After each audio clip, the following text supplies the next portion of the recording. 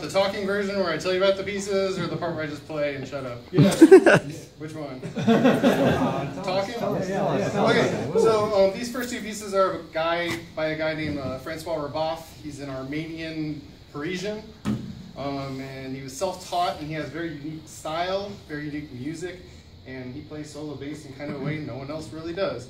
That first piece was supposed to obviously I guess, picture the Highland, you know, when he was doing it, so it's supposed to be Scottish, it's got bagpipes. And I like starting out with it because I can be a little rough around the edges and a lot of the double stops and stuff, and, you know, let the nerves play out and stuff.